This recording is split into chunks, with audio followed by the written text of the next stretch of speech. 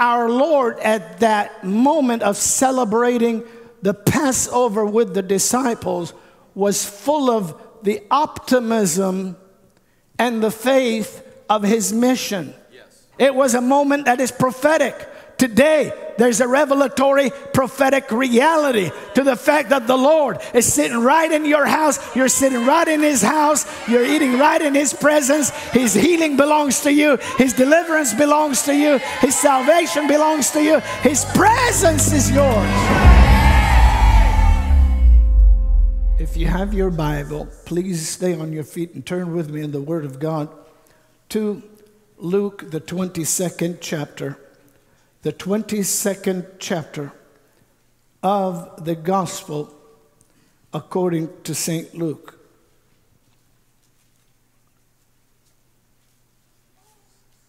Now the feast of unleavened bread drew nigh, which is called the Passover. And the chief priests and scribes sought how they might kill him, for they feared the people. Then entered Satan into Judas, surnamed Iscariot, being of the number of the 12, and he went his way and communed with the chief priests and captains how he might betray him unto them. And they were glad and covenanted to give him money.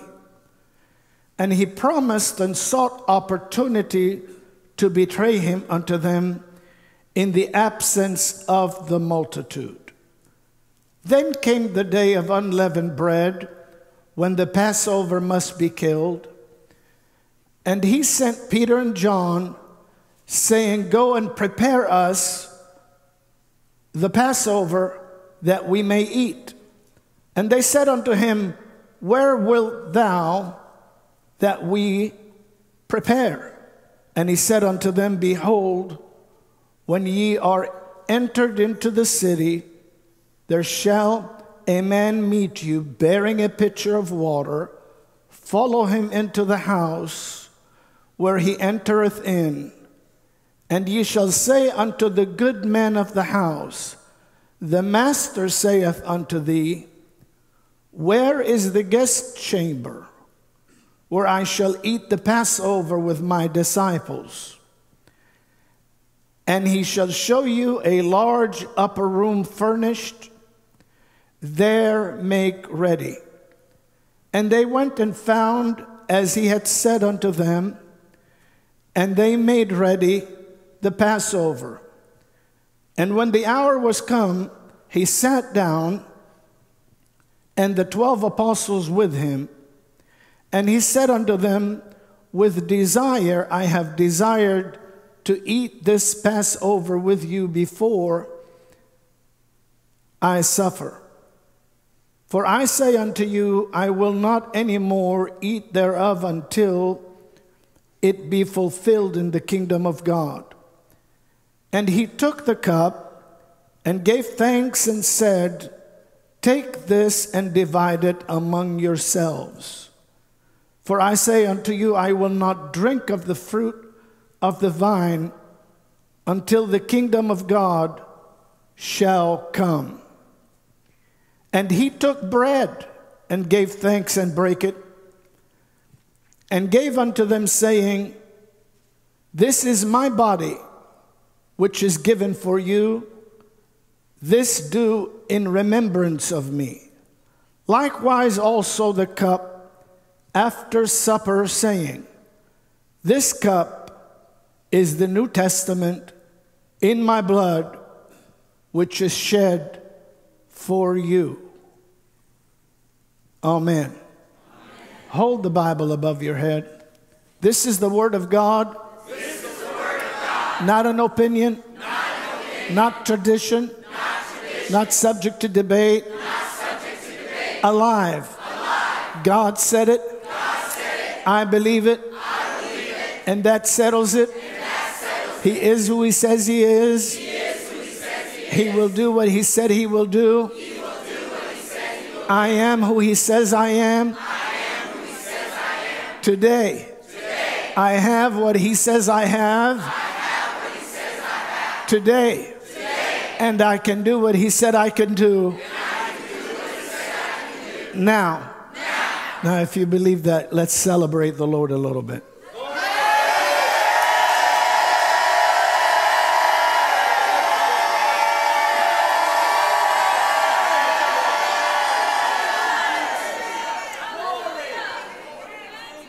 You may be seated, and we welcome our global movement that is on.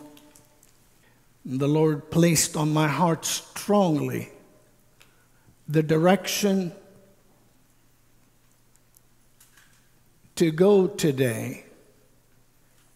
And before the day is over, I believe there's going to be a revolutionary transformation in our lives.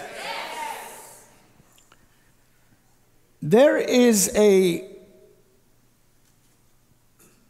thread woven throughout the canon of our sacred scriptures, both in the Old, from the book of beginnings, all the way into the revelation of the beloved John. And that thread is believed by theologians, by ancient churches, by even modern strong groups, whether independent or denominations, to be the principle of progressive revelation. That means that if all we had was the book of Genesis, and that's all we had to read, we would have whatever revelation the Spirit of God can bring out of that book. And so looking forward, whether it's the first 5 books of Moses, looking forward, we would have limited foresight. Of course, if we have a personal relationship with God revealing personally some things to us, we might see some shortcuts. I'm talking about if we only had a few books. Now, don't look at me like that because I haven't said too much yet. Are you following? Yes. In other words, Enoch had no scriptures. But God chose for some reason to reveal to him how to walk with God at a time when his name means initiator, someone who starts something, and he's living at a time when more than probably Adam was still alive. So we do the math. I work alone. See how?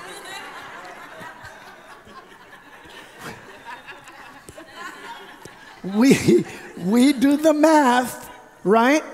And we see Adam lives 1,000 years. Well, during that time, Enoch walks with God 365 years without anything written, but he has a revelation from the brilliance of the person of God into his spirit that made him know beyond the shadow of a doubt that he pleases God. And so he went around saying, I please God, for the book of Hebrews tells us, because he had this testimony. It's called a shortcut. That's what I got through telling you. He took a shortcut. Through faith, he was caught up and did not see death and did not go by way of the grave, because God took him because he had this testimony. Not that he had this testimony and then got accepted by God, but his conscience was so clean by God, the one who's looking for somebody that he can show himself mighty on their behalf. That's why we're here tonight. God's going to do something in you that makes you superior to the age you're living in and the hour you're accompanying.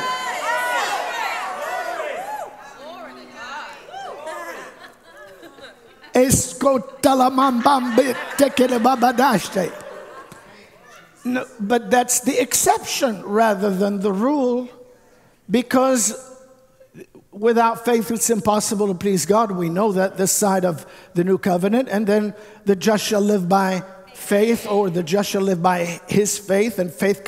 How will they believe unless they hear? How will they hear without a preacher? Well, who was Enoch's preacher? I don't know. But some people probably said some things about God. To them, they may have had a smaller assessment. Maybe even as far as great, Adam. A small assessment of what's available in 2024. Oh, wait a minute. A small assessment of the age. Are you listening to me? But the Lord took that little seed and went bang in the heart of somebody called Enoch, and he started walking with God. Glory to God. Glory to God. And so that thread, remember the thread woven is progressive revelation, meaning that as the Lord would add, which he added till he made it totally impossible for any human to fulfill what was predicted about him.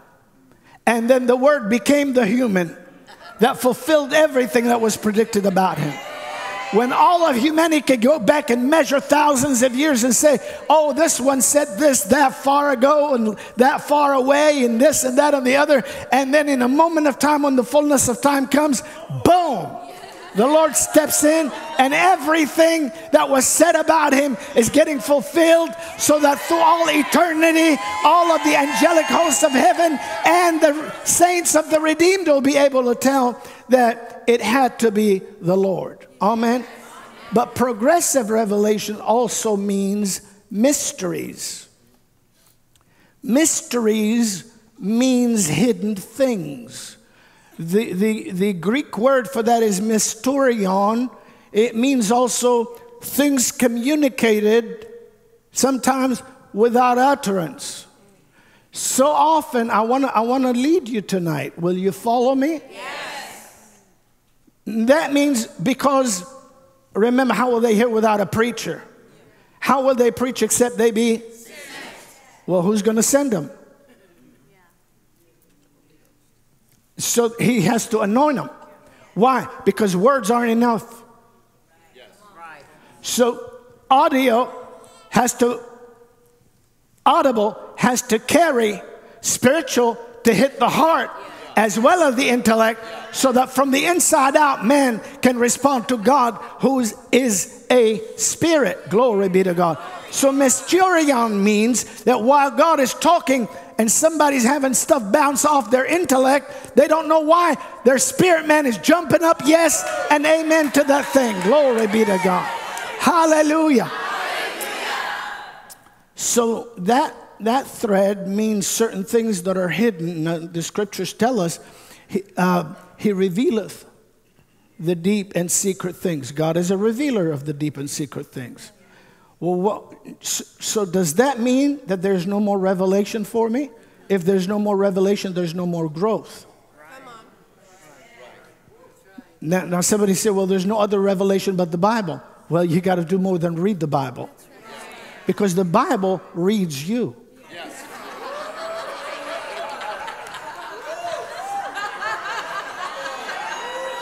You want a verse on that? You want Bible on that? I don't care if you want it or not. I'm going to give it to you.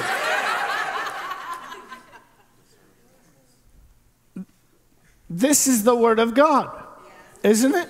Hold it up. Is this the Word of God? Yes. For the Word of God is alive and powerful, sharper than any two-edged sword, piercing to the dividing asunder of soul and spirit, the joints and the marrow, and is a discerner of the thoughts and the intents of the heart. The Word reads us.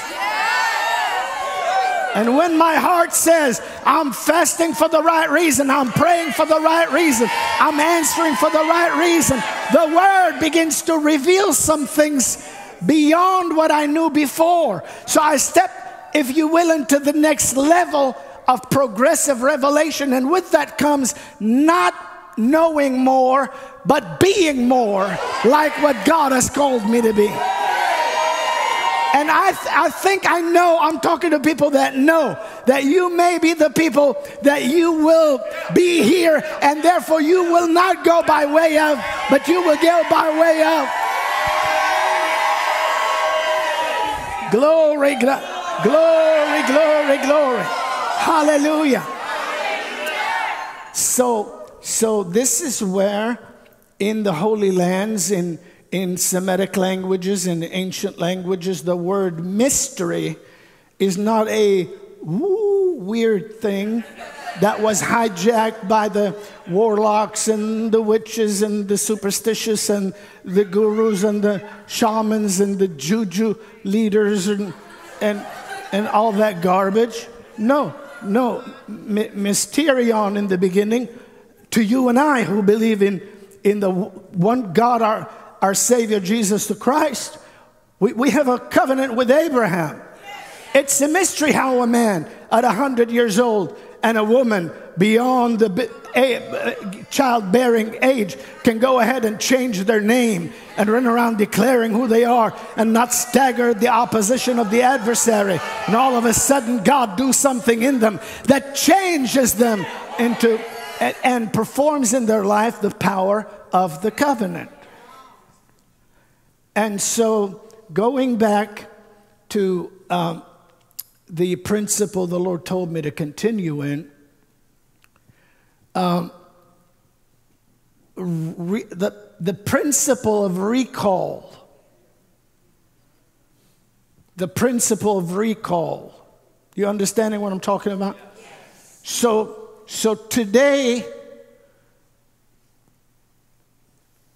I'm celebrating with you according to revelation time.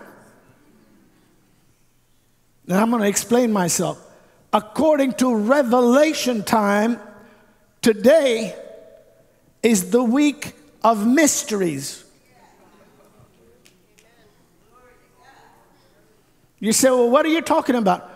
I'm talking about what we just read in the 22nd chapter of Luke was not Good Friday. What we just read in the 22nd chapter of Luke was the Thursday of secrets. It was the last supper Christ would have before the overcoming of death, hell, and the grave to appear to us during the 40 days. It was where the Lord ate the Passover prior to his betrayal. Judas ran out that night. Are you catching this? So today, that's where we are. Are we not in the 22nd chapter of Luke? Yes. So we're not right now at a time when Christ has been, anointed by Nicodemus and Joseph of Arimathea with 150, or is it 100? 100 pounds of spikenard. That is more than any rich man has ever been anointed, and he's been put in the grave. That's not where we are tonight. Tonight we're in chapter 22. We're operating on revelation time because the Word of God was instituting the New Testament before anybody laid hands on him. As a matter of fact, he was instituting the New Testament for you and I to leave with us the ability to keep on celebrating his presence at the table, his life at the table, his invitation at the table, at the altar. He is alive today, thank you, and he is present today. Are you understanding what I'm talking about? Now, if you don't understand me, you're going to misunderstand me. You'll say, well, Dr. Harfouche he doesn't know it's Good Friday. Listen, you can have any kind of day you want. But if you want a God day, you don't want Jesus in the grave. Come on.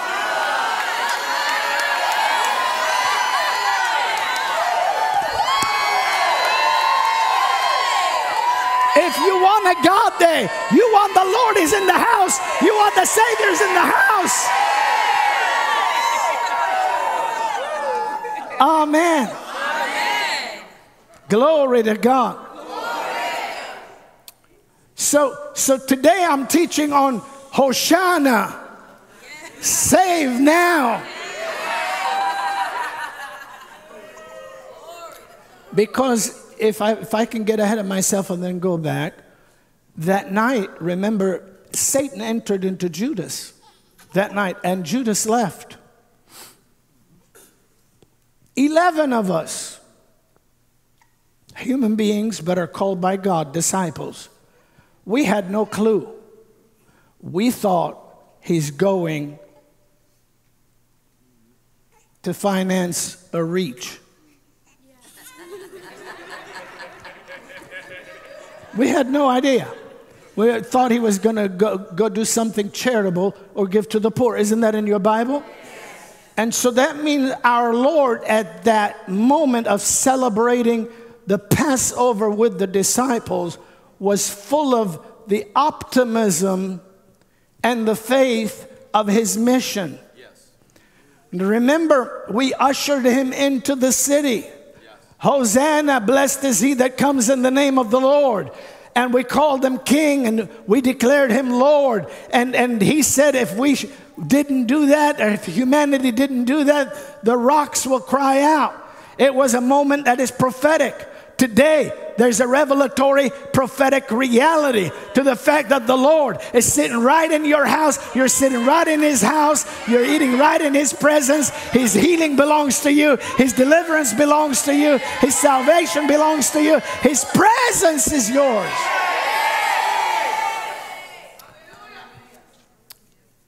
Please listen like you've never listened before. I'm going to try to teach because I don't want to preach tonight. See, if it was 12 people and their teacher who's Lord, he's already gone into the temple, remember? He set things in order. You know what he did? After he did the lame and the blind, the scriptures say, came to him at that temple and got healed. It was same week. This is like 5 days into coming into the city. So he's like cruising off of, if we leave him alone, everyone will believe on him. What I'm talking about, not him, his apostles, his disciples. They have no idea. They were not burdened by what tomorrow may bring. Because I'm sorry, but I'm not sorry, but excuse me for believing that my Savior was victorious 100% of the time. He never lost his grasp on the victory. He fulfilled his mission to give me an ability to fulfill his call and reach the finish line. Glory be to God. Glory to God. And you will make it. You will stand. You will believe. You will rise up. You will change. You will be transformed. Hallelujah. Hallelujah. Amen. So then the Lord, because Hoshana means what? Save now. Shout it like an army. Save now. Well, wasn't he closer to the payment for salvation? Yes. Shout it again. Save now. What's the next part? Send prosperity now. Glory to God. So the Lord is having miracles, blind and lame. And then he goes with the disciples and he says, I have desired, I have longed. You could see this in your own study. I've longed to eat or celebrate this Passover with you. Now, we know what the Passover is, don't we? Yes. Huh? Yes. Let me ask you this. When you pass over the Red Sea, how do you pass over? Sickly? No. Weak? No. Afflicted? No. Destroyed? No. Because the Passover means you ate and partook of the covenant given to you, and you said, the Lamb of God belongs to me. Are you listening? And then you put the blood of the Lamb on your doorposts, etc. So when you came out with wagons full of what you need for a mission. You came out with strength for what you need. And you came out of being a slave to being a free person. Now, I know I'm supposedly telling you things you know, but I want you to know where the idea for freedom came from, where it was paid for, how Jesus procured it in order to liberate each and every one of us from our previous slavery to the devil and make us saints, glory be to God, and children of the Most High. Hallelujah. You're following? So that when the Lord said, I have longed to celebrate the Passover with you, everyone at that Passover, every Passover since the Passover, was to remember that the Lord brought us out to call into remembrance. And then the Lamb himself came. Now, I don't have time to go into it, but if you remember, we started there, and there is a cup first that the Lord takes. And by that time, of course, because of the accounts, and do you remember the foot washing? How many think that's a mystery? So these secrets, these things that fill that Holy Week, to make that Holy Week a segment in time that cannot be denounced. Because at the next couple of days, the grave can't hold them.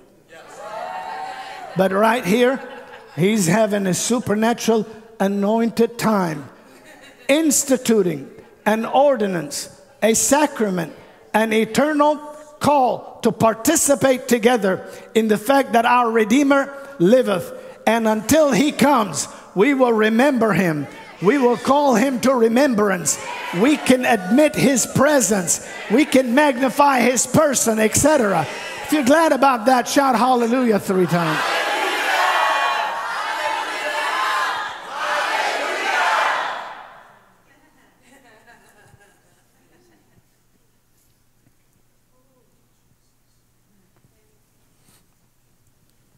So at that time, Judas was gone. Do you understand? So we see the Lord took, and here's what he said. You talk about miracles, because this house here became the church for a minimum of 500 years as the mother church in Jerusalem. It was It was Mark's mother's house. John Mark's related to the son of consolation, Barnabas. And so this was called the Church of the Apostles, or the Church of Zion. This is where the upper room is. This is where Pentecost happened. And so remember, we talked about how the Lord walked into the temple, set things in order, and that today we mentioned the lame came and the blind came and he healed them. Now at this moment, he's over at a neutral location, but it's not really neutral. It's soprakatara lemanda. It's directed by the Most High. Just like I asked and you said the Holy Ghost sends them. So they said, where do you want us to celebrate the Passover, Master? And he said, go into the city, and a man bearing or carrying a pitcher will meet you. Follow him. You read and whatever house he goes into, follow him into that house. Whoo, glory to God. You know that servant had to be working for a house of faith. And you know the owner or the good man of the house had to be a man of faith. Because most of you here don't look like you let a stranger like Peter and John walk into your house and ask you where the upper room is. And I don't blame you. I taught you good. Amen. Keep the Bible in one hand and whatever you need in the other.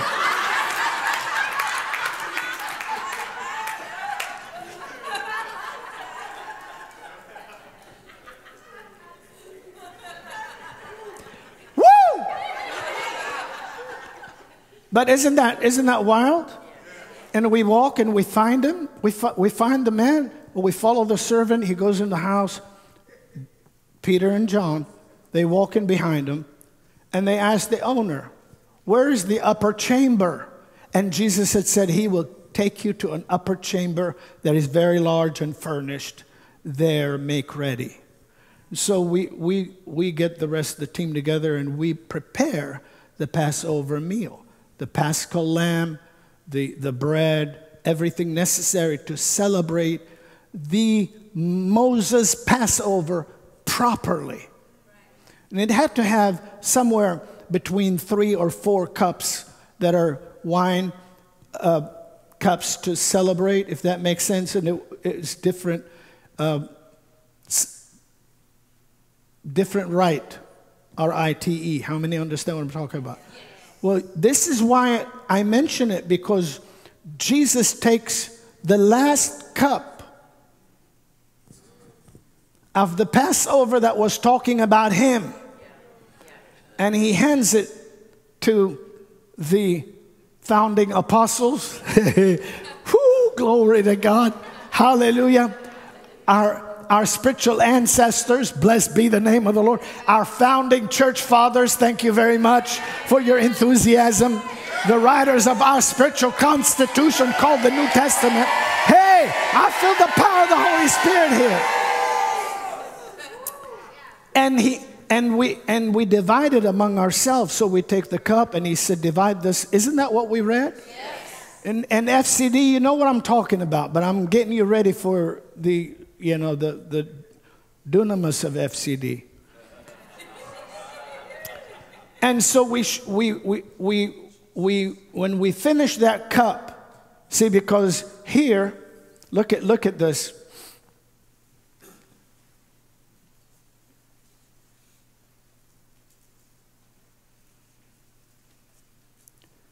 In verse, is it 17?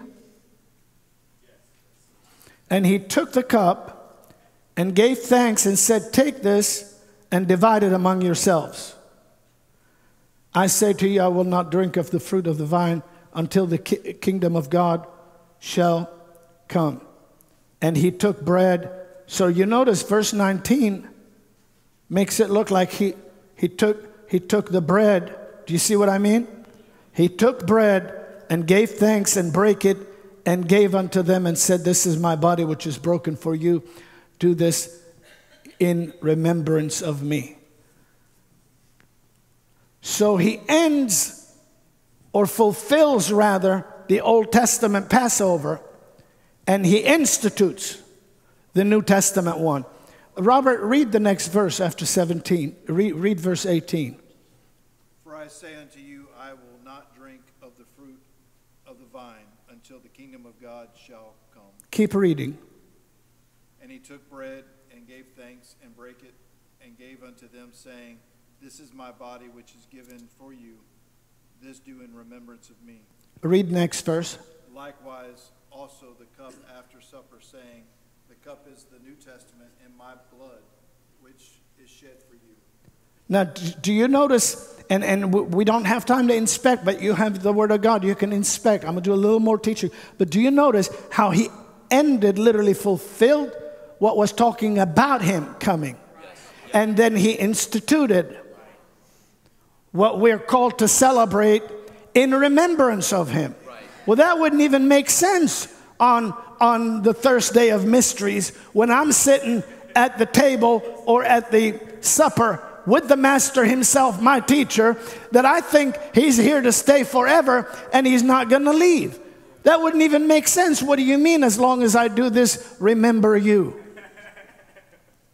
So what he's saying is, this body is going to be broken for you. I'm going to do something for you. And why? Because salvation belongs to you. Because forgiveness of sins belongs to you. Because the bread of heaven has come down to be your meat and your strength, your energy, your vitality. Hallelujah.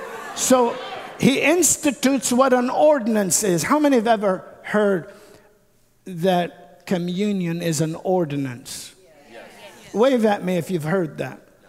Now, some groups call it a sacrament or, a sacramentum. Some people call it mysterion or a mystery. Some people call it corbono or offering. And some people call it ordinance. But every one of those words mean the same thing.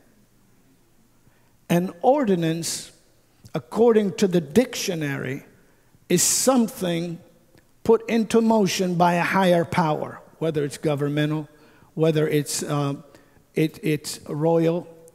And then in the dictionary, especially the American English dictionary, I believe it is, a number of others, it says specifically the Christian rite, R-I-T-E, of the Eucharist. Meaning that an ordinance is something that is instituted by a higher power, not to be controverted. Yes. So the Lord finished the Passover of you waiting for the Savior to come, and He started Christ our Passover, which is your Savior is come. Glory to God.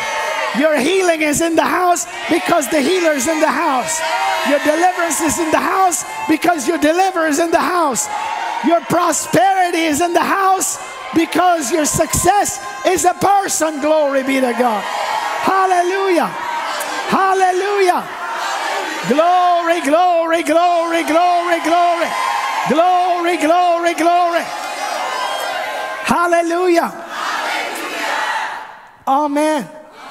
And so in the middle of this, Satan enters into Judas while they're still celebrating the meal. Do you remember, he that dips with me, the same as the one, and immediately, and then he leaves, and 11 of us think he went to give something to the poor, and then the Lord goes ahead and he takes the bread and he begins to bless it, and he calls the bread that he's blessing now different than what he called the bread that he's blessing before, because the bread he's blessing according to the Moses rite, he said, thank you, God, that causes bread to come down of the earth. The bread he's breaking and giving to you and I is his body, and it's the bread that comes down from heaven. Glory be to God. It's what he does to your humanity. It's what he does to my humanity. Hey, hey, hey, hey, hey. Glory, glory, glory. Glory, glory, glory, glory. I'm not going to preach today, whatever time it is.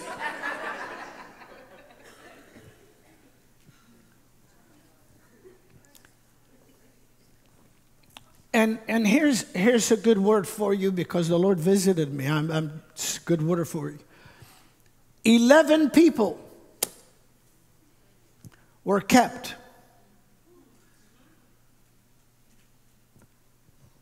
I want you to hit someone and say, none of them were perfect. But listen, they became quite heroic and quite saintly and quite significant in the kingdom of God. Let's not ever fall into the trap of thinking they were always as messed up as they were during their training time.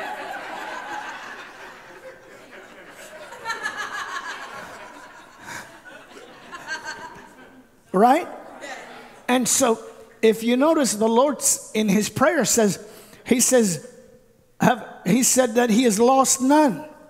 Out of those you have given me, Father, I have lost none, except or save the son of perdition, or the son of damnation. He's talking about Judas, titled Iscariot, that the scripture might be fulfilled.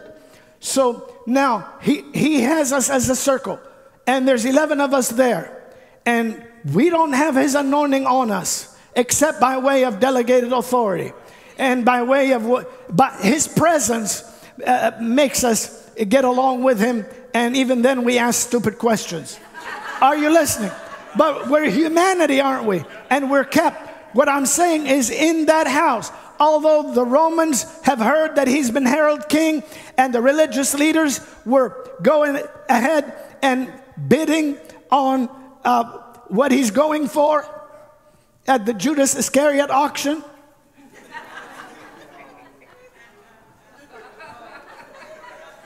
So in other words, there was a lot of trouble out there. Spirits of murder out there.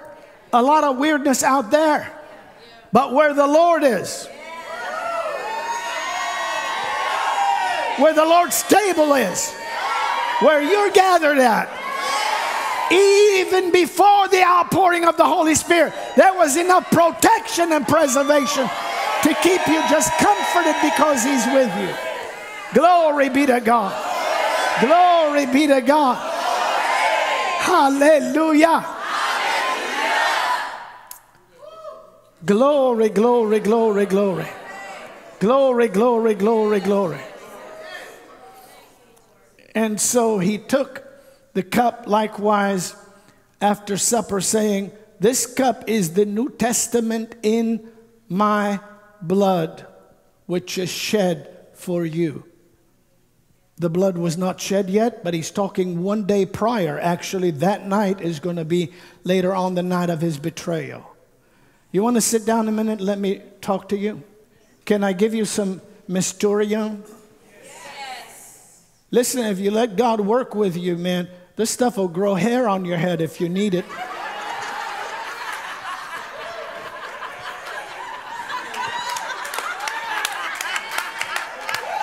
Whatever you need. Have thine own way, Lord. You know. And here's what I saw out of the sacred scriptures today. And I saw this because that upper room where the Lord is at is exactly where, and I knew this, I found that out from the Lord and then validated it years ago. We were still probably, 30 years ago when the Lord spoke to me about the upper room being the same location where the Holy Spirit fell.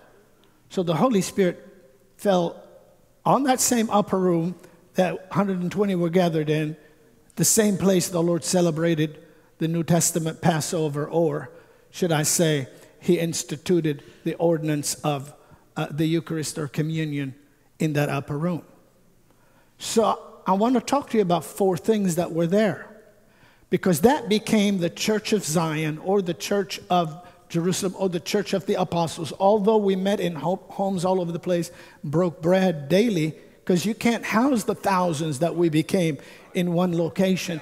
But that was looked at as the mother church, quite a big place,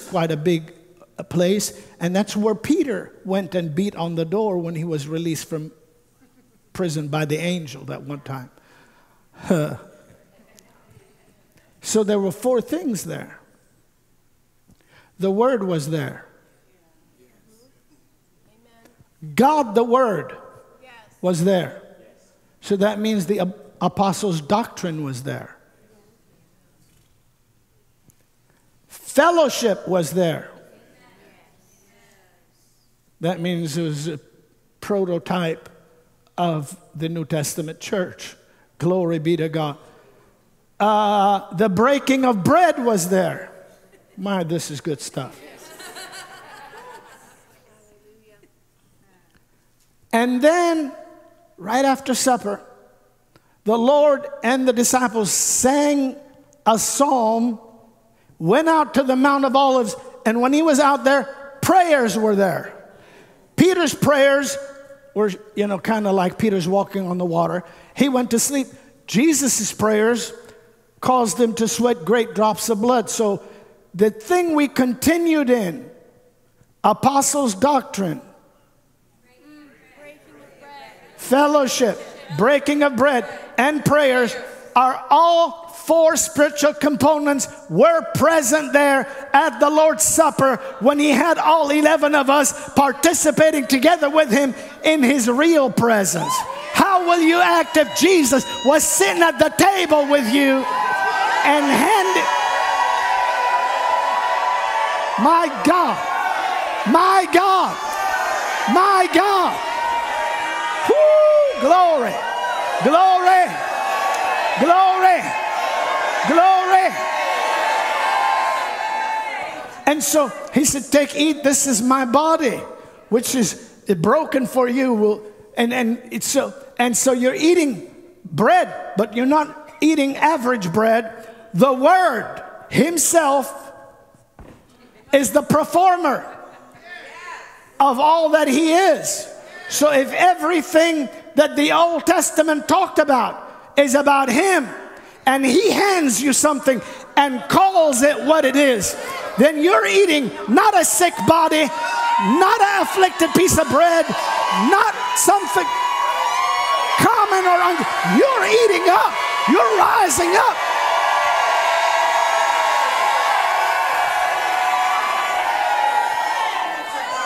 Glory, glory, glory. Glory, glory, glory. Glory, glory, glory. Hallelujah. And you getting anything out of that? Oh yes, oh yes. Because the Lord's present, and he selected us. I mean, like, this became something that the entire extent church body would learn about. You know, it became early on. But we're not talking about, you know, a few days from now, you know, we'll jump up and down and say he's risen. You know, the Lord is risen. Truly he's risen, and we are witnesses of. No, we're talking right now about the fact that in that upper room, 11 people had a preview. Glory be to God. They were told before the body was broken and before the blood was shed, what that will do to significantly affect the human condition in the world today. Glory be to God. Hallelujah. Hallelujah. So this is my cup in the New Testament, in my blood, which is shed for you. You may be seated. Look with me, please. Just wanna have us right here, because I'm recalling today. I'm happy to recall today the secret supper.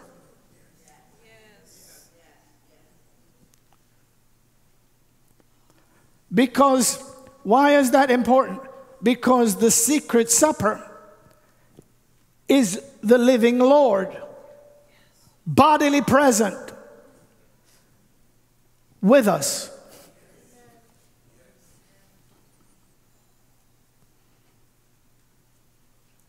Now, I know we're this side of resurrection, but I'm calling to recall the power of being with Jesus before the resurrection. I'm going to make an argument for it. All right, from the days of John the Baptist until now, Jesus said, the kingdom of heaven suffers violence, and the violent take it by force. Another scripture, he healed them all, that it might be fulfilled. Himself took our infirmities and carried our diseases. So to the all that were healed, they didn't want to wait for the cross. And they didn't want to wait for the resurrection. And salvation wasn't available to the feeble. But when somebody was willing, like that Syrophoenician woman, to say, yea, Lord, but even the dogs get the crumbs.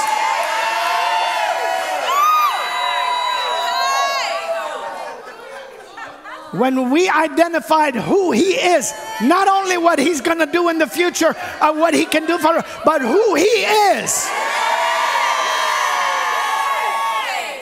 When we identified who he is, we got the benefit of who he is. We serve a good God. We serve a living God. Hallelujah. We serve a mighty God. Hallelujah. Jesus Christ the same yesterday, today, and forever. Praise God forevermore. And so yeah, he's alive to die no more, but he was the living one then. He was so living that he could have asked for 12 legions of angels and they would have got him out of there. He would have stayed living. The only reason he laid down his life by his own power is to yank me out of a nature of sin, yank you out of a condition of being lost, and bless us with sanctification, salvation, and redemption. And thank God that he did. Thank God for the blood of Jesus. Thank God for the power of resurrection. Hallelujah. Glory, glory, glory, glory. Glory, glory, glory, glory. Glory, glory, glory, glory. Glory, glory, glory, glory. Hallelujah. So we thank the Lord for what, I mean, you know, nobody, how many will agree there's nobody that could have carried what he carried, and nobody could have, nobody. My God, nobody. I mean, thank God for Jesus, and thank Jesus for God, and the Word was with God, and the Word was, and they went, amen. I mean, talk about mysterion, amen. And you know, some things you'll understand better by and by. You know, that's the truth. But we're seeing some things here.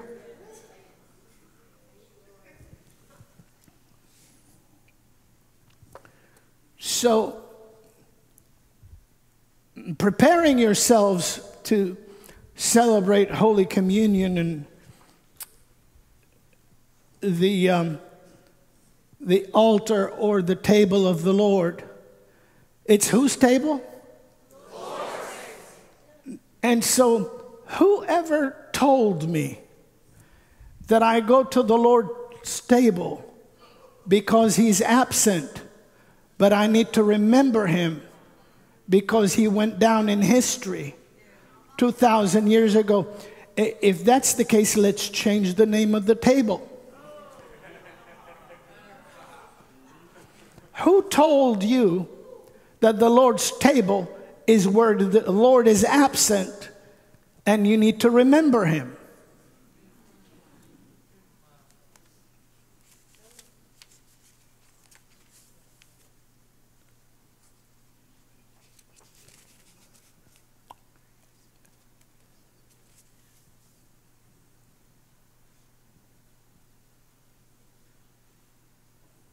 I'm not even going to answer those thoughts. I'm not even going to, we know he's present spiritually. Oh, be quiet. Just stop it. Just stop it. I'm going to delete that off of your... Isn't that right? It's the Lord's table. And so when he said, this do in remembrance of me, he said, I'm never going to leave you. He tells us that. I'm never going to forsake you. I'm with you always to the end of the age. But then don't forsake the gathering of yourselves together. As a matter of some will be. We have it in the scriptures. And then he says, do this in recall of me. So our confession has always been, Lord, we confess, we remember your death. We confess your resurrection, and we anticipate your coming. Glory be to God. How many think that's good doctrine? Yes. And so if we confess his resurrection, then we must confess his divinity. If we confess his divinity, we must confess his omnipresence.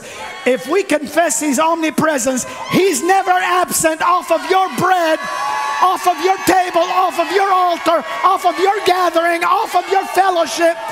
He's in the bread, on the bread, under the bread, around the bread, in your spirit, in your soul, in your body, in your family, in your house, hey! He's the one that filleth all in all. Glory be to God. Hey! It's omnipresent. He said, thank you, Lord. I love you. I love you, Lord. Magnify your name. Thank you. Thank you. Hallelujah. Hallelujah. Thank you, Lord. Thank you, Lord. Thank you, Lord. Thank you, Lord. You know, we call it the Lord's Prayer, but it's not. It's our prayer.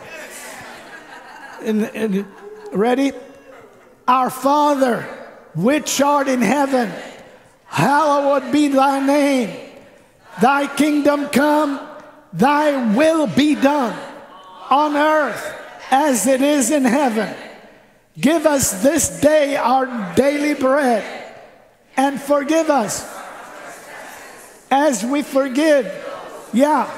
against us. And lead us not into temptation, but deliver us from evil. For thine is the kingdom and the glory forever. Amen. Look at someone right now and say, if the Lord Jesus taught me to pray, God's will be done on earth as it is in heaven. And Jesus paid everything necessary for God's will to be done in my life. I believe that today is a supernatural, accelerated day of experiencing the manifestation of the blessed mysteries of the presence of the King in our house. Now, if you believe that, make some noise about it, somebody.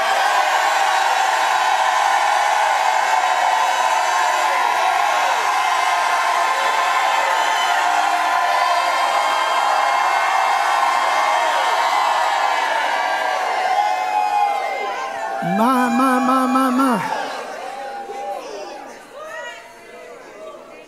Glory to God. Glory to God. Glory to God. Glory to God. Glory to God. Now I'm going to share with you this and we'll move on. I only touched on it a little bit in my book, Living on the Cutting Edge, but I have teaching on it throughout some of the International Miracle Institute curriculum. Stay on your feet a minute. I talked about the spirit of intercession. Today when I went into the 4 components, Dr. Robin, we continued steadfastly in the apostles' doctrine, in fellowship, in breaking of bread, and in prayers, plural. Now, when the man of God tells us praying always with all manner of prayer in Ephesians, Paul tells us that in the 6th chapter, I believe. All manner of prayer. We know there are various streams of prayer. There's petition, there's consecration, dedication, there's intercessions, right? Yes. There's all kinds of prayers. If you notice, when Christ went out to the Mount of Olives or to Gethsemane, after the gathering at the upper room, and they sang a hymn, the symptoms that come on you, on your physicality, whenever the Spirit of God may be calling you to have a breakthrough in prayer. Those are the symptoms that came on the disciples. And the Lord said to Peter, he said, out of everybody, he said, Satan wanted to sift you as wheat, but I prayed for you that your faith would not fail. How many are glad that God can give us the faith to pray for somebody else?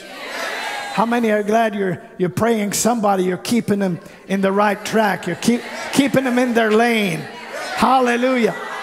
And also, he said, I pray for you that your faith will not fail. Well, Peter, you know what happened to him? He fell asleep.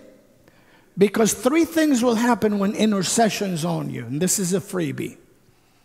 You won't know what it is till you develop a sensitivity to intercession. 1, you'll feel tired. You'll think it's physical weariness. 2, you'll feel hungry. And you'll feel like you just want to eat. And 3 is you'll feel like you should just do a bunch of entertainment and entertaining or whatever, and you'll try to do that away. Not that I'm knocking those things, but how many understand if you're called to pray through up to another level and you try to entertain yourself for about 2 or 3 months, that's the wrong thing to do. And the Lord, and I call it winning your battles before they manifest, or fighting your battles before they manifest. And that's what our Lord did in Gethsemane. He went ahead and prayed, and he prayed the more earnestly, and he went the 3rd time and prayed. If anybody should not have had to pray 3 times, it's our Lord. But he went in there, and when he did it, he came back and he said, get up. And when the people came, whom do you seek? Said, Jesus of Nazareth. He said, I'm he. And they went backwards and fell down. If you could just say, I am, and the power of God could slay your opponent, You prayed through. Somebody shout. Somebody shout.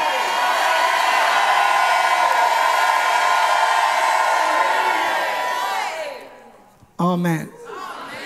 So just to let you know, because many of you have a spirit of intercession. Sometimes you pick up things that are out there in the world.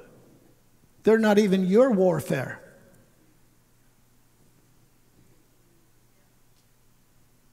Anybody here knows what I'm talking about? Yes. Let me see your hands. Wave up. Okay, I feel better now. Thank you, Jesus. Wave again. Okay. And so that's all it is. And thankfully, if you're filled with the Holy Spirit or if you're not, you can either pray in the Spirit or you can go to the Word of God and pray out of the Psalms or out of the Scriptures or whatever, and you'll get anointed. I'm telling you, you'll start, you'll be in the closet, and then next thing you know, you'll come out of the closet. Woo! The one that sees in secret will reward you publicly. Glory to God. Come on now. Come on. I've come to rewind the clock of your strength. I've come to rewind.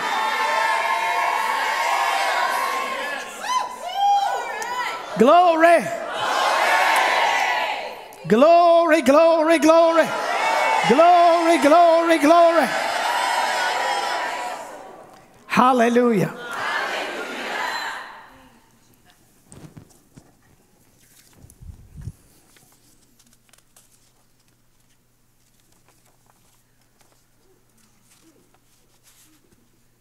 These are some good notes from February.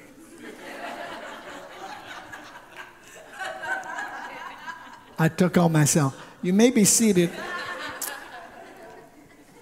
And please take a moment with me at 1 Corinthians 10. 1 Corinthians 10.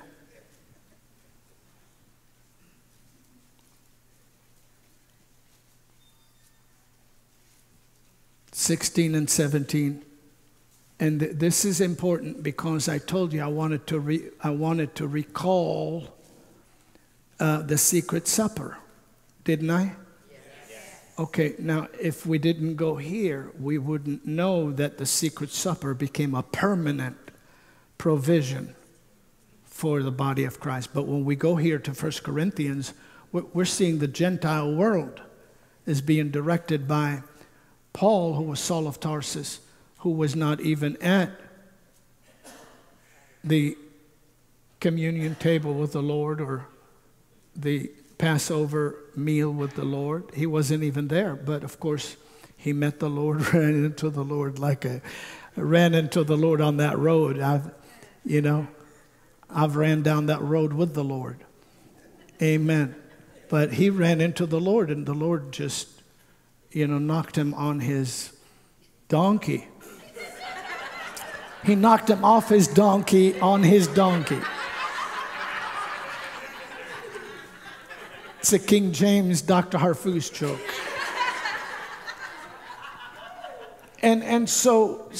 But of course the Lord revealed to him some things, but there's no reason to doubt at all that the Apostle Paul confirmed anything that he knew or received with the apostles that he met with, Peter and John and James. He met with them because he did not want to run in vain. Remember that? And so we know that that's the truth. Is that too much teaching? No. All right, well, he tells us here, he tells the Gentiles here, he says, the cup of blessing which we bless, is it not the communion of the blood of Christ? The bread which we break, is it not the communion of the body of Christ? Glory to God. For we being many are one bread and one body, for we are all, or because we are all partakers of that one bread. Behold, Israel after the flesh, are not they which eat of the sacrifices partakers of the altar? Well, yes, Paul, I think they are. And so if you look at that, and look with me at the 11th chapter and verse 23. Again, it's the Corinthian church being told how to celebrate their own available recall of the very presence of the Lord in the room. And then go beyond that and experience the very presence of the Lord in a unique way inside. So that not only are we filled with the Holy Spirit, but the touch of stabilization and energization that He brings by the Spirit beyond our ability to limit, because He's living, He's alive, and my mortality is subject to His immortality. My weakness is benefited by His strength. His Spirit will quicken my mortal body.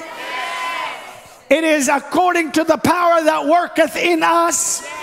And so I affirm together with you that the recall is not a remembrance, because I wasn't at Mark's house. A recall is an admonishment, encouragement, and affirmation that my Savior is alive. He has conquered death, hell, and the grave, and has made provision for me to participate in something that is holy and something that is pure. And so the Apostle Paul says it. And you could see that. Do you have that pulled up? The cup of blessing which we bless. Is it not what? Is it not the communion of what? That's the bread. The blood of Christ. And so here he's talking obviously about some kind of a mysterious way with which you and I are going to allow the Lord to move in on His own table and bless us. You're going to eat bread, but you're not going to eat natural bread. You're going to eat bread that God's in on. Child of God, if you don't admit that God's in on this bread, you're always going to need a healing. But when you know that God's in on this bread, you might live in divine health. God's in on your body, and the healing's okay. Are you listening to me? But divine health is good. And so I'm going to explain it. I'm going to take it a little bit, because people just don't. Do you believe the Lord lives in your body? Yes. So He doesn't just live in your spirit, does He? The Lord lives in your body. Yes. Do you believe that when you're here, if the Lord delays, but the time comes for your catching away, that this body will take on a different constitution? Yes. Do you believe that that rapture, that transformation will be from the inside out? Yes. Death will be swallowed up in victory. There's a fish on the inside of you called resurrection. He's bigger than us. Hallelujah. The Lord has prepared a fish for you and I. He will swallow us and take us to the shores of glory. Hallelujah.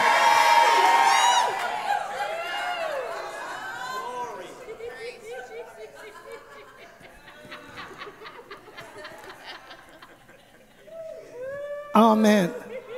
And so when we worship the Lord and we say, okay, God, there's nothing impossible for you. Now, I have no idea why you would choose these natural things to use them as funnels of spiritual empowerment. I have no idea, but I didn't invent it. Every place I go in your scriptures, I see it. Every place I go in the book of Acts, I see it.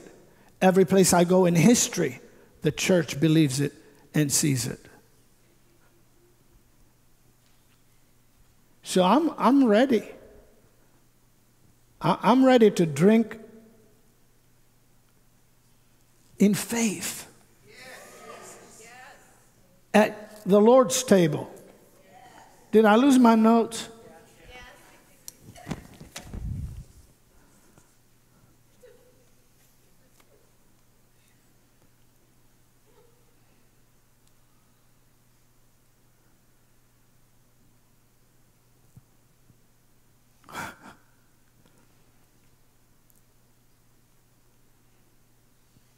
In the 11th chapter of 1 Corinthians 23, for I have received of the Lord that which also I delivered unto you, that the Lord Jesus, the same night in which he was betrayed, took bread. Stop. So this is, notice, is he not in Secret Thursday? Is he not in the Thursday of mysteries? He's definitely not in Good Friday, is he? Right?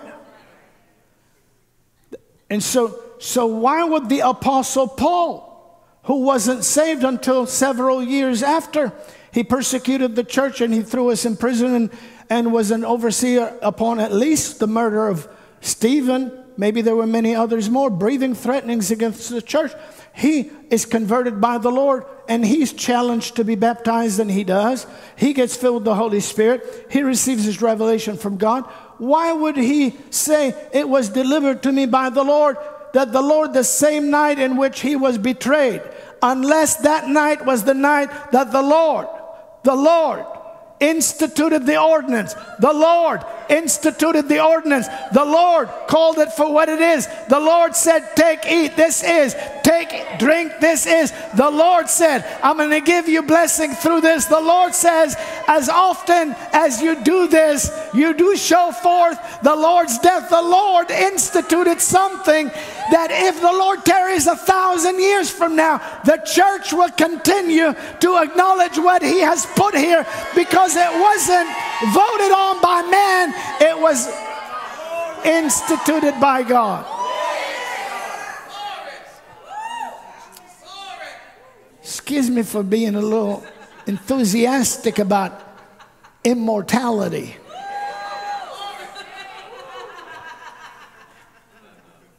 See, when the Lord instituted this, do you believe it? You believe he did? Yes. All right. When he instituted that, Robert, he had put on mortality. And all of us know Christ was fully God, but also fully man. Human as if he was not God, but God as if he's not human, and one person. You say, well, I don't understand that. Mystery. Mystery.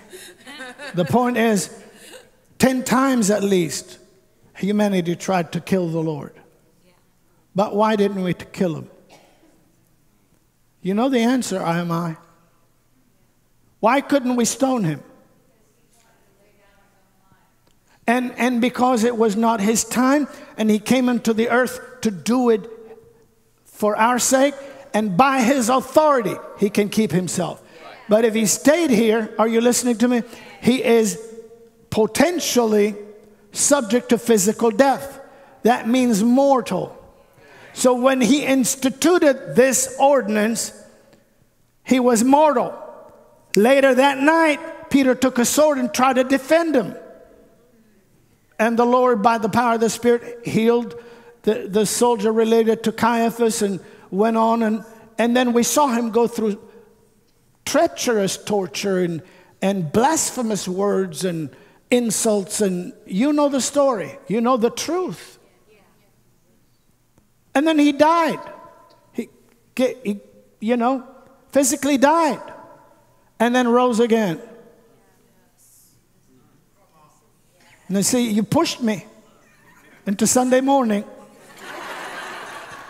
But see, only because I'm reading the Apostle Paul, and he's talking that side of the resurrection.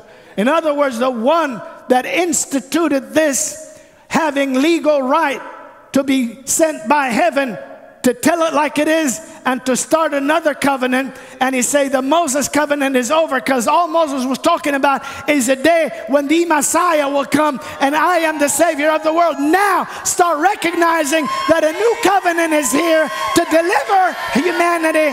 Save now, deliver now, send prosperity now. Glory be to God. Hallelujah. And he rose bodily from the dead, and he's alive. And that spiritual body is the same body, and yet a different level of constitutional glory, co-equal with God, spirit, soul, and body, although he never fell from co-equality with God in his incarnation. Boy, having a hard time with all you people out there. Are you catching that? And so he can go through walls. He could be he's omnipresent everywhere. So the same disciples, we see him. There's no reason to change the ordinance. Just like there's no reason to change repent and be baptized. Does that make sense? So we carry that, and then what happens is the Apostle Paul, going all the way over to the Gentile world, begins to plant churches and lead them to Christ, and lead them to Christ, and then plant churches, and then teach them the things they need to learn. And here he's talking to a church that, because they didn't understand how to inspect their heart and take the commonality out of it, and granted they're Gentiles. How many know Gentiles are messed up people?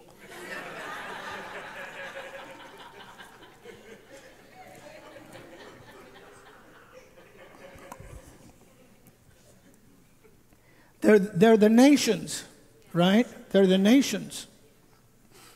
They're like you and I. They're the nations. So, because they are not understanding that the holy things belong to them because God wants to bless them, and there is an uncommon, there's a reverence, there's a appreciation, there's a revelation in the fact that the Holy Spirit is in on what we're acknowledging and what we're celebrating and what we're participating in, beyond the rational and all that. Because of that, there were many sick in the Corinthian church. Apostle Paul said that. Are you here? Yes.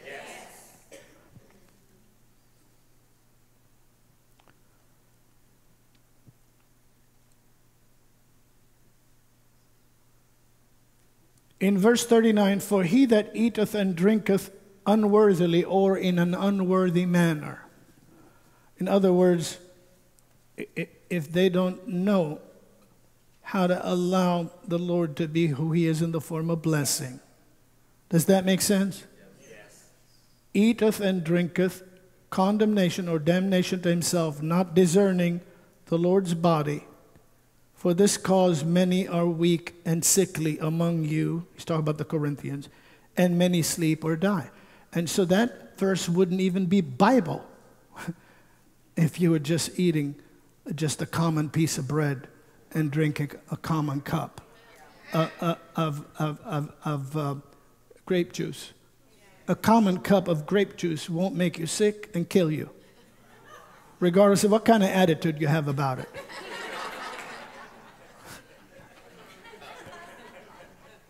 And I should rephrase that. It didn't make them sick. The devil made them sick, because the protection and the preservation that was in the uncommon cup called the cup of blessing and the communion of the body of Christ wasn't able to minister to them the way the Lord wanted them to. Another thing is also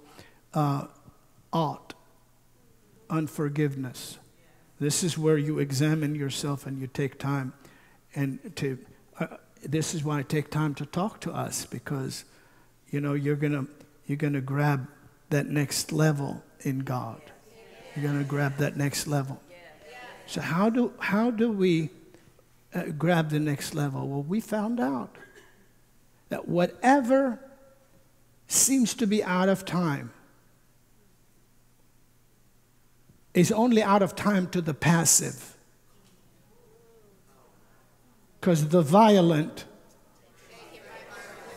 so So the spiritual endowment that the Lord increases in us enable us to receive greater harvest from God than the circumstances may present, because season and out of season no longer hinders the believer. Are you listening to me? Yes.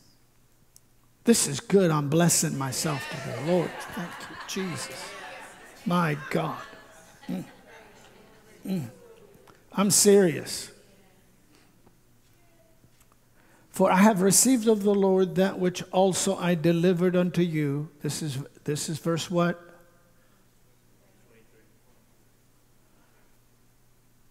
That the Lord Jesus, the same night in which he was betrayed, took bread. And when he had given thanks, he brake it and said, take, eat. This is my body, which is broken for you. This do in remembrance of me. Now, would you agree that the Lord did that before the body was broken? Yes. So this was proof, right? So when the Lord would reappear, fully alive to die no more, we would have no problem with the fact that he handed us a prophetic loaf before the cross to shower us with the baptism of fire in the upper room so we can break bread daily in the Holy Spirit from all over Jerusalem to all over the world, because our Savior is now not just a rabbi. We understand he's the Son of God, declared the Son of God with power. Because what? Progressive revelation. Whew. This do in remembrance of me. That word means in recalling me.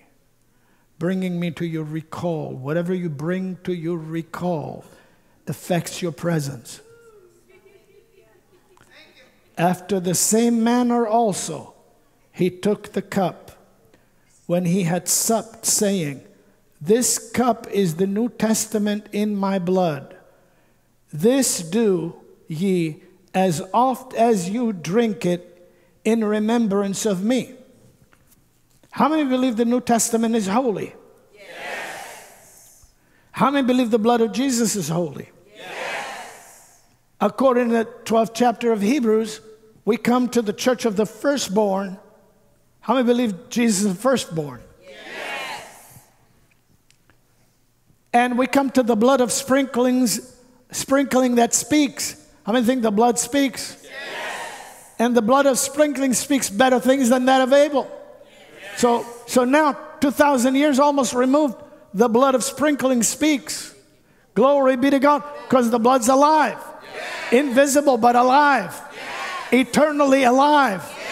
Will testify through all eternity that that's humanity has been inducted through salvifical power into the family of Almighty God, because God the Word became the man, so he through his side could bring out the blood and the water and do what is necessary to raise up a generation that is not first Adamically inclined but less Adamically redeemed.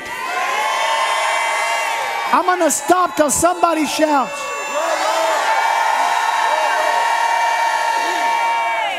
Does that make sense? And so the blood of Jesus sprinkles not only our hearts from an evil conscience, but sprinkles the covenant, the vessels, and anything according to what the Bible says. And nothing is used by God in consecrated service except it be sprinkled. Yes. Glory be to God. Now, in the Old Covenant, God somehow blessed the animals, the animal blood and whatever, and it could sanctify to the purifying of the flesh. The New Testament, it says, how much more shall the blood of Jesus, who through the eternal Spirit offered himself without spot to God, purge your conscience from dead works to serve the living God. Get ready to rise up above the accusations of your adversary and the oppositions. Glory be to God. Glory be to God. Glory be to God. Glory be to God. Isn't that powerful?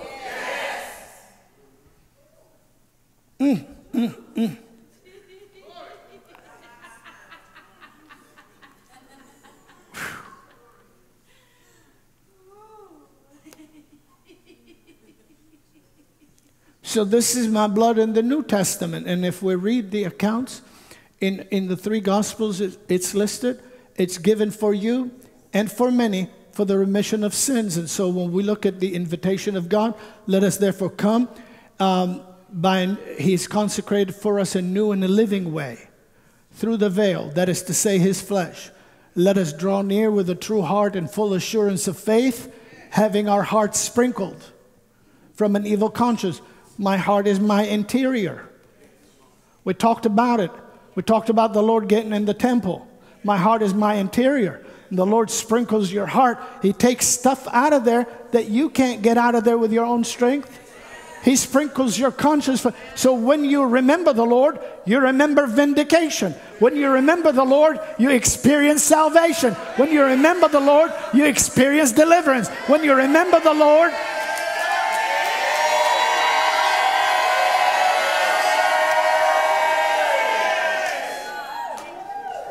like the song says, he is here right now. He's here right now. Whew. Hallelujah. You don't need to wait and you don't need to beg. He's passing out gifts for all who receive. He is here right now. He is here right now. He's here right now. He's here right now. Champion, he is here right now. The Lord is present. The Lord is present.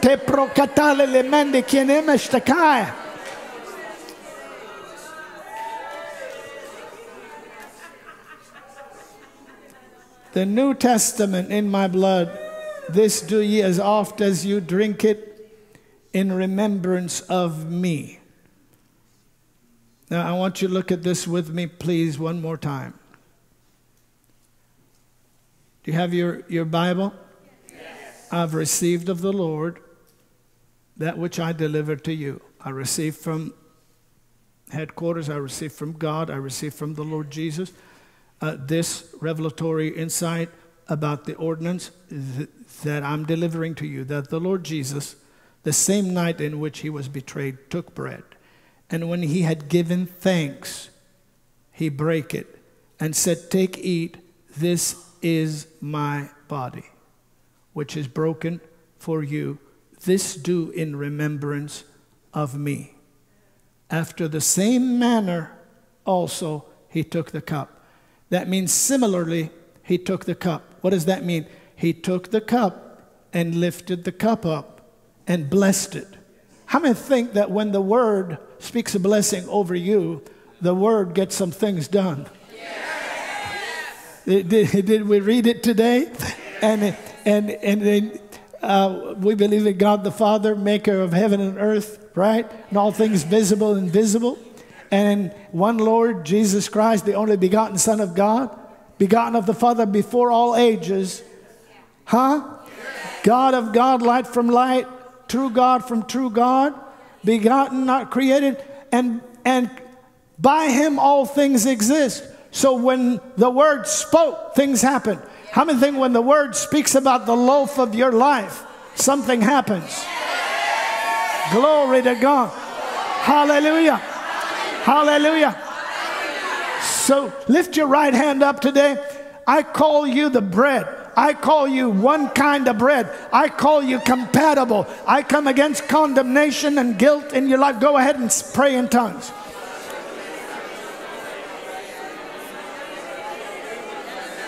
Lord, if there's anybody here with aught or unforgiveness or in sin or inadequacy or in fear or disbelief, let that thing be washed now by the power of your almighty Holy Spirit. Let it be gone. We approach you with reverence and love And we receive your invitation. Glory be to God forevermore. We thank you for it and honor you for it. In Jesus' mighty name. You're the redeemed of the Lord, and at home. You're the redeemed of the Lord at church. You're the redeemed of the Lord in your business. You're washed. You're clean. Condemnation will not rule you. Fear will not dominate you. Inhibitions will not be around you. The strength of the Lord. And so this Hosanna, this king, this ordinance giver has decreed that in the house of God there will be the children's bread. There will be healing. There will be the children's bread. There will be salvation. There will be the children's bread. There will be remembrance. There will be the children's bread. There will be presence. There will be washing. There will be clean. There will be celebration. There will be victory. There will be joy. There will be mercy.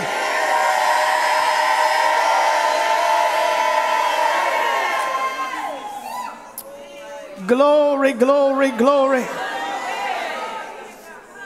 Because as often as we eat this bread and drink this cup, we do preach the Lord's death till he comes. If the Lord would allow me a moment, I'll tell you what that means.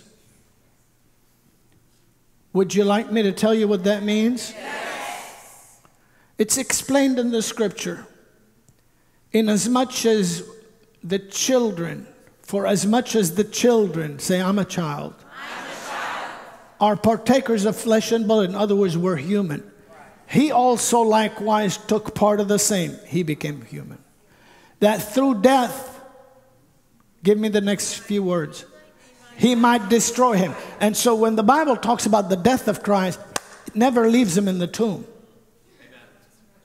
So when you prakotitera, the fact that you're still celebrating the Lord's table is that the Lord did not give this ordinance a day before he was sold and a day before he was nailed on the cross or whatever. Are you listening to me? And then he died. He gave this ordinance and rose again to see to it that you carry it out. Hallelujah. He's alive. And so the death of the Lord includes the purpose of his death, because when he died, physically rather, physical death, he was quickened and he rose again. Is that enough? Just the capsule. I don't want to get into a lot of other things. And for as often as you eat this bread. Now, if you notice that, that's the Apostle Paul talking. So that means that's doctrine. That's not just quoting the Lord. That's doctrine that came out of what happened on the week of mysteries, right? Because as often as you eat this bread, what bread? The bread which we break, and drink this cup. What cup? The cup that we bless, the cup of blessing. You do show the Lord's death till you come. Well, what did the Lord do through his death? He destroyed him that had the power of death, that is the devil. So as long as the more faith you have in this celebration, the greater you'll run up to receive. In reverence, you'll run up to receive the ability to preach by participating in communion that your enemy is defeated already and your Lord is present. Your sins are forgiven. You're an heir of life. You're an heir of eternal life. And so that's why the Apostle Paul said, wherefore, or that is why whosoever shall eat this bread and drink this cup in an unworthy manner shall be guilty of the body and the blood of the Lord, because they're not going to be identifying that is indeed by faith what they're participating in. So he told us, let a man, how many know that doesn't mean a male person? Right? that different spelling for male, like mailman or whatever. But you know what I mean. It's not a gender word. It's humanity.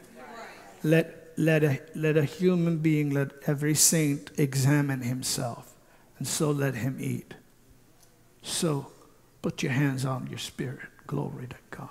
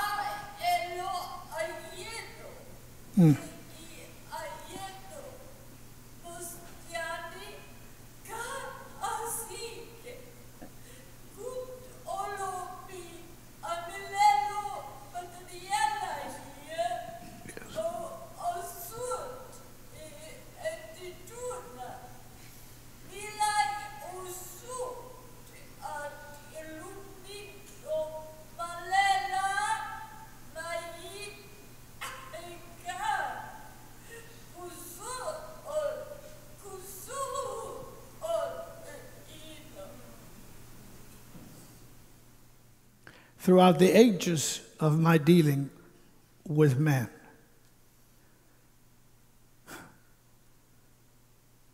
I've revealed in my sacred scriptures invitations made. I made invitations and beckoned to my chosen and supplied spaces of time and moments of opportunity for compatibility, dialogue, discourse, and transactions, and inspired my prophets to declare what would come fully and be made available when I personally come, manifest what is declared of me and what is written of me. The days are now here and have been days of invitation for whosoever will to come and be free from the burden of the dominion of the fallen Adamic condition and participating through passivity. I'm calling by invitation all children to come out of the passivity of tolerating the operation of the curse of the law and to come in the liberation and freedom of my provision. And I will hold you and I will strengthen you, and the things declared regarding you in the last of the last days will be fulfilled in your life individually and in your world collectively. Arise and shine, for your light has come, and the glory of the Lord is risen upon you. This is the day to cut off all affiliations with the Adamic fall and come to the table of compatibility and participation, receiving from a willing heaven the provision for the will to be done on earth, says the Spirit of the Lord. Glory to God. Glory to God. Glory to God. Glory. Come on. Glory to God. Glory to God. Glory to God.